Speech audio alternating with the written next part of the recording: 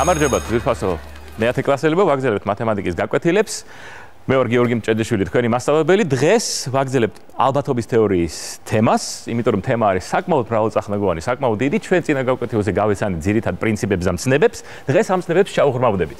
მინდა თავიდანვე გაგაცნობთ ძალიან კარგი ვებგვერდი random.org. თვითონ სიტყვა random ნიშნავს ალალბედით შემთხვევით. შეგიძლიათ აქ გენერაცია მოვახდინოთ, ან ნებისმიერი რიცხვის ამოგდების, აი 1-დან 100-მდე პირველ თავიდანვე არის აი ვებგვერდის საწყის შივე. ასევე შეგიძლიათ მონეტა აგდოთ, ასევე შეგიძლიათ კამათელი, ორის კამათელი ან რამდენის გინდათ, ყველაფრის ვარიაცია შეიძლება.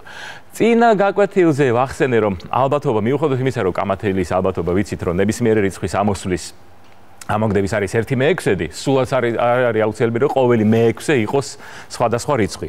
აი დღეს ვაჩვენებ ამ ვებგვერდზეც, აი ამ გენერაციას მოვახდენ ორი კამათლის გაგორებას. პრინციპში შემიძლია 6 კამათელი გავაგორო ერთდროულად, რაც ნიშნავს და ვნახოთ, დარწმუნდეთ, რომ ძალიან პატარა ალბათობა იმისა და გაკვეთილის ბოლოს შევეცდებით დავთვალოთ კიდევაც იმის ალბათობა, რომ ყველა კამათელზე იქნება სხვადასხვა რიცხვი, არა და ალბათობა არის 1/6. წესით ყოველ მე-6 გაგორებაზე უნდა ამოვიდეს თითო რიცხვი. აი გავაგოროთ ესე, ნახეთ 3-6-იანი გამოვიდა, 2 ერთიანი, 3-იანი და არც ერთი, ну აი 5, ანუ პანჯი, სედა 3-იანი და 2-იანი ახლა აი.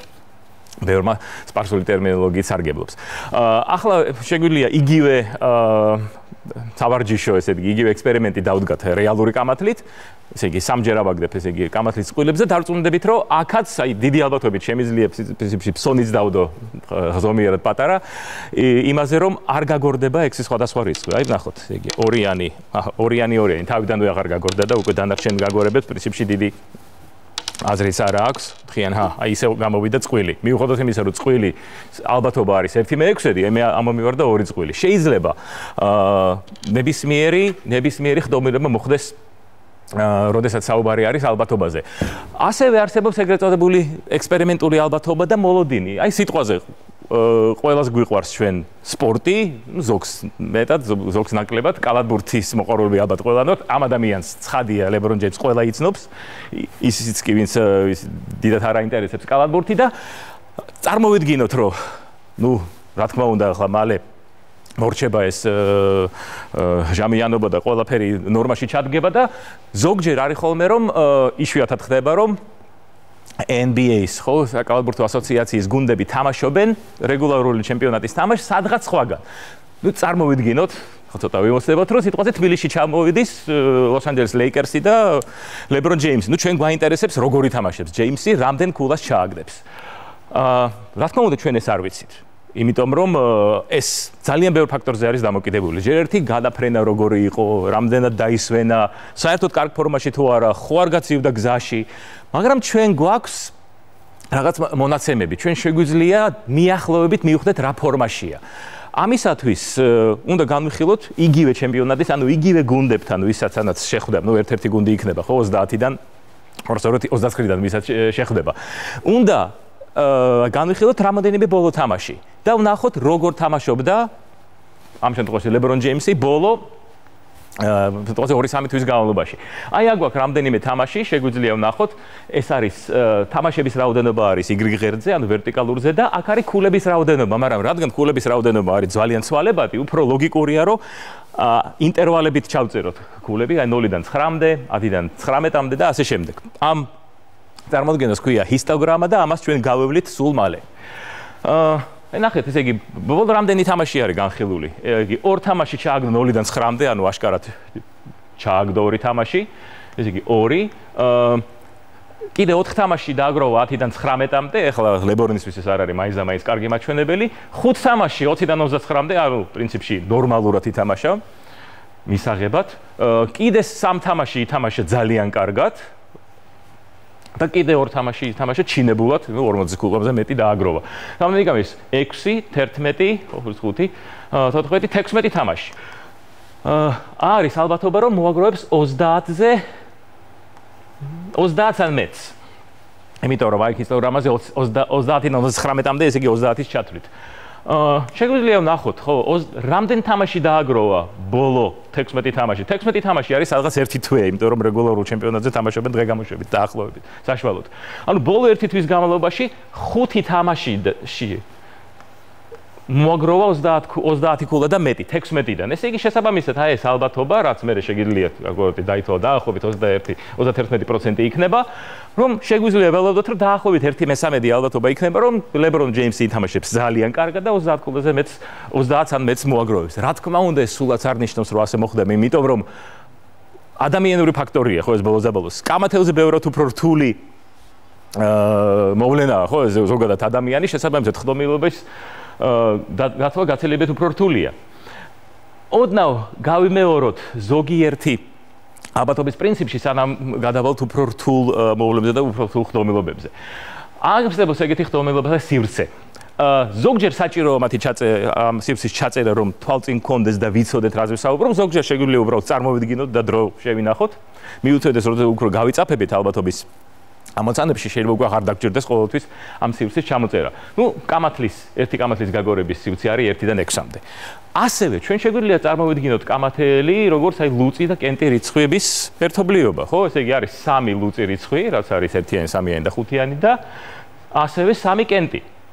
და ასევე მნიშვნელოვანია, რომ ეს სივრცე იფარება, ეს სივრცე არის ესე იგი არათავსებადი, იმიტომ რომ თუ ამოვარდა ლუწი რიცხვი, აღარ ამოვარდება კენტი, ეს ნიშნავს, რომ ლუწი რიცხვი ვერ იქნება კენტი, ასევე ორიანი თუ ამოვარდა, ვერ იქნება, ესე იგი სხვა დანარჩენი და შეგიძლია სხვანაირად ჩავწეროთ. მაგალითად, ხშირად გვეკითხებიან ხოლმე, აი რომ ჯერ ერთი შეგვამოწო, როგორ გვახსოვს, ხო, მარტივი რიცხვი და შედგენილი რიცხვი. აი, შეგვიძლია ეგრეთ დავწეროთ, ესე იგი მარტივი რიცხვები, მარტივი შედგენილი რიცხვები. რაღაცა ხო არ გამოჩა.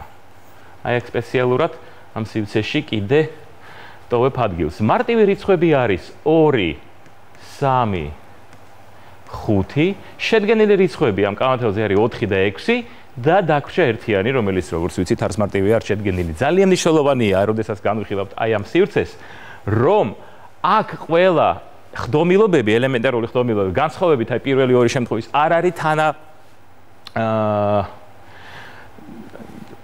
თანაშესაძლებელი. ანუ ალბათობა მარტივი რიცხვის არის შესაბამისად 3/6, ანუ 1/2, შედგენილი რიცხვის 2/6, რადგან 2-ია და ესეთი რიცხვი და ერთიანის ალბათობა არის 1/6. ესეც უნდა გვახსოვდეს. ახსევე ძალიან მნიშვნელოვანი სიტყვაზე რა არის ალბათობა რომ მოვა, მაგალითად, აი შეიძლება 2 ან 5. ამ შემთხვევაში, როდესაც ჩვენ საუბრობთ ეგრეთ წოდებულ დამოუკიდებელ ხდომილობებზე, ანდა ჩვენ როცა სივრცეში გვაქვს 2 არათავსებადი ელემენტი, მაშინ ალბათობა 2-ის ან 5-ის იქნება 2-ის ალბათობა პლუს 5-ის ალბათობა. ეს მე მგონი მარტივია და კარგად გვესმის, შესაბამისად 1/6 პლუს 1/6 და ცხადია გამოდის 1/6 ან 2/3. თუმცა მაგალითად ჩვენ თუ გვინდა გავიდოქოთ ალბათობა იმისა, აი მოდით აი შეგვიძლია აქ დაუბრუნდეთ ცოტა ხნით. ალბათობა იმისა, რომ მოვიდეს მაგალითად ლუწი ან მარტივი. ლუწი რიცხვის მოსვლის ალბათობა, ლუწი რიცხვი არის 2, 4 და 6, ხო? და შესაბამისად ლუწის ალბათობა იქნება 3/6. მარტივი რიცხვის ალბათობა რა იქნება? მარტივი რიცხვიც არის 2, 3, 5. გამოდის 3/6 და 3/6, 3/6, 6/6 გამოდის 1. აბა ახლა ვნახოთ ლუწი რიცხვი ან მარტივი. ლუწი რიცხვებში ჩვენ გვაქვს 2, 4, 6, მარტივი რიცხვებში ჩვენ გვაქვს 2, 3 და 5. ნახეთ, ორიანი არის აქაც და აქაც. ეს 2 ხდომილობა არ არის, ესე იგი, არათავსებადი. შესაბამისად, ეს ლოგიკა არ იქნება სწორი, იმიტომ რომ აი ამ სამიანში შესულია ორიანი და აქაც არის შესული ორიანი. ამიტომ ძალიან მნიშვნელოვანია, როდესაც ჩვენ ვიცვლით ალბათობის ან ეს მოხდება ან ის, რა თქმა უნდა არის შეჯამება, მაგრამ მხოლოდ იმ შემთხვევაში თუ ხდომილობები არის არათავსებადი. კარგით, აი ახლა გადავიდეთ ხდომილობათა სივრცეში უკვე ორი კამათლის გაგორებისაც შეგვიძლია ჩვენ ცალკე ჩავწეროთ ეს ყველაფერი ერთ მწკრივში, მაგრამ აი აქ ძალიან კომპაქტურად და კარგად წერია. მოდით აი ახლა რამდენიმე ამოცანა განვიხილოთ. მიუდგეთ ალბათობის პრინციპებით აი ამ ამოცანებს. აი მოდი პირველი არის ესე იგი ორი კამათელი გავაგორეთ, ორივეზე რომ დაჯდეს ლუწი. რა თქმა უნდა, ესე იგი ჩვენ ვიცით რომ ალბათობა, ესე იგი ამ შემთხვევაში ლუწი და ლუწი არის ჩვენთან ესე იგი ხელსაყრელი ხდომილობათა რაოდენობა გაყოფილი მთლიან ხდომილობათა რაოდენობაზე. მთლიანად ჩვენ ვიცით რომ ჩვენ გვაქვს 26-16 ვარიანტი, ეს უკვე კარგად ვიცით. ეხლა ორივე ლუწი, სად არის ორივე ლუწი? ერთ შეანჩე რა თქმა უნდა ორი ლუწი ვერ იქნება. იქნება ეს, ასევე 4 2 4 4 4 6 6 2 6 4 6 6. რა თქმა უნდა შეიძლება ამის დათვლა რთული არ არის, მაგრამ ჩვენ წარმოვიდგინოთ რომ მაგალითად ორი კამათელი კი არა, სამი კამათელი გვაქვს და ჩვენ გვაინტერესებს ლუწი და კენტი. ხომ ხდებით სამი კამათლის შემთხვევაში ჩვენ უკვე გვექნება x 216 სხვადასხვა ხდომილობა. ხდომილობათა სივრცე იქნება ძალიან დიდი და შესაბამისად აი ამ ლუწის და კენტის პოვნა იქნება სათითაოდ იქნება უშველებელად რთული და 4 კამათლის შემთხვევაში უკვე 1000-ებში გადავდივართ. ამიტომ ჩვენ გვინდა ორი ლუწი, ხო ესე იგი ჩვენ გვინდა ლუწი და ლუწი. თუ კი ორი ხდომილობა არის დამოუკიდებელი და პირველი კამათელი და მეორე კამათელი არის, რა თქმა უნდა დამოუკიდებელი, იმიტომ რომ პირველი კამათლის შედეგი რა მოვარდება პირველზე, არანაირად არ მოქმედებს, არც აფერხებს, არც ხელს უწყობს რომელიმე გაგორებას მეორე კამათლის. ამიტომ ჩვენ შეგვიძლია აქ ჩვენ ვისარგებლოთ ამის, ესე იგი ლუწი და ლუწი. ამ შემთხვევაში ალბათობები მრავლდება. ალბათობა რომ პირველი იქნება ლუწი, გამრავლებული ალბათობა იმისა რომ მეორე იქნება ლუწი. მოსავალ აქ მოდი დავასრულოთ, ხო, გამოვიდა 9 9 რაც არის 1/4. ეხლა ნახეთ, პირველი კამათლის ლუწის გაგორების ალბათობა არის 1/2, მეორესიც 1/2 და გამოგვივიდა 1/4, ზუსტად ის რაც გვინდოდა. ანუ ამ შემთხვევაში ხო ხდებით, უფრო ადვილი არის ამის ნახვა. ზუსტად ასევე შეიძლება დავთვალოთ ორი კენტის შემთხვევა, ასევე იქნება 1/4. აი მეორე ამოცანა ავიღეთ. ერთ-ერთზე მაინც ამოვა ლუწი რიცხვი. ერთ-ერთზე მაინც ამოვა ლუწი რიცხვი ნიშნავს, რომ რისი ალბათობა? ალბათობა რომ ესე იგი ლუწი მერე კენტი ან ლუწი და მერე ისევ ლუწი და კენტი და ისევ ლუწი. ანუ ჩვენ უნდა დავთვალოთ ალბათობა რა არის რომ მოვა ჯერ ლუწი და კენტი, მერე მოვა ლუწი და ლუწი და მერე მოვა კენტი და ლუწი. რა თქმა უნდა ამის დათვლა შეიძლება, იმიტომ რომ ჩვენ თუ გვინდა ან ეს შესაბამისად ალბათობები ჯამდება, ამის ალბათობის დათვლა ჩვენ ვიცით გადამრავლებით, ამიტომ გამოდის 1/4 1/4 1/4 და ასე შემდეგ. თუმცა მოდით ვისარგებლოთ იმით რომ ესე იგი ჩვენ გვაქვს ალბათობა იმისა რომ ესე იგი ერთი მაინც ლუწი მოვიდეს, ხო? ერთი ლუწი, ერთზე მეტი ლუწი, მოდით ესე დავარქვათ. რა არის აი ამ ხდომილობის საპირისპირო, საწინააღმდეგო ხდომილობა? საწინააღმდეგო ხდომილობა ნიშნავს რომ არც ერთი ლუწი არ მოვიდეს, ხო? ესე იგი ხშირად ისე გონიათ რომ აი ორი ლუწის საწინააღმდეგო არის ორი კენტი, არა, ორი ლუწის საწინააღმდეგო არის ისეთი ხდომილობა, სადაც ერთი კენტი მაინც ურევია, შეიძლება კენტი ლუწი, შეიძლება ლუწი კენტი. ამიტომ ამ შემთხვევაში ჩვენი საწინააღმდეგო ხდომილება იქნება კენტი პლუს კენტი. და ეს იქნება ამის საწინააღმდეგო და ორი საწინააღმდეგო ხდომილობის ჯამი, რადგან არის ერთი, ჩვენ ვიცით რომ ორი კენტის ალბათობა ასევე როგორც ორი ლუწის არის 1/4, შესაბამისად იმის ალბათობა რომ ერთი მაინც მოვა ლუწი, იქნება 1 მინუს 1/4 და გამოდის 3/4. აი კიდე ერთხელ ვისარგებლეთ იმ ფორმულით კი არა, იმ ცნებით საპირისპირო მოვლენის. რა არის იმის ალბათობა, რომ არც ერთზე არ ამოვა 4-იანი, არც ერთზე არ ამოვა 4-იანი. სად ვართ, ესე იგი აქ.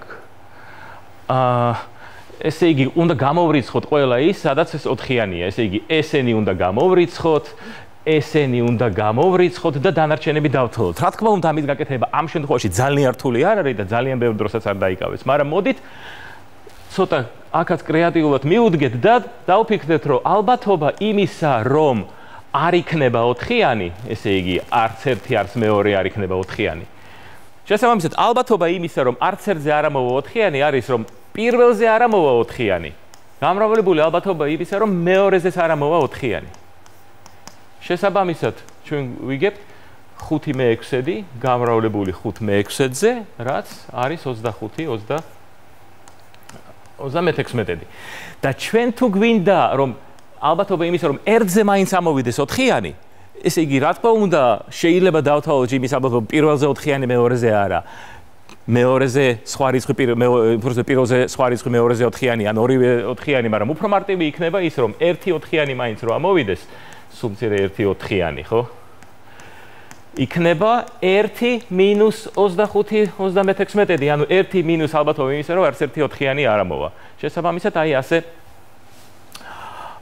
ვადგენთ ამ ალბათობას. აი შემდეგი ამოცანა განვიხილოთ, სადაც ჩვენ გვაქვს ეგრეთ წოდებული ხისებრი დიაგრამა გამოყენებული და აქ ალბათობის შეკრების და გამრავლების ფორმულა არის ძალიან კარგად და მჭედლად გამოდის. ნახეთ, მიუხედავად იმისა, რომ ჩვენ გვაქვს აი 3 წითელი და 2 ლურჯი ბურთულა, ხდომილობთა სივრცე არის 5 ბურთულა, მაგრამ რადგან არის 3 წითელი და 2 ლურჯი, არ არის საჭირო, ესე იგი 5 ისრის გავლა ხისებრ დიაგრამაზე. საკმარისია გავალოთ წითლების და ლურჯების ეს არის და დავწეროთ ალბათობა. რა არის ალბათობა იმისა, რომ ამოვიღებთ ლურჯს? აი პირველი იმაზე ის არის 2/5, რადგან 5-ია და არის 2 ლურჯი.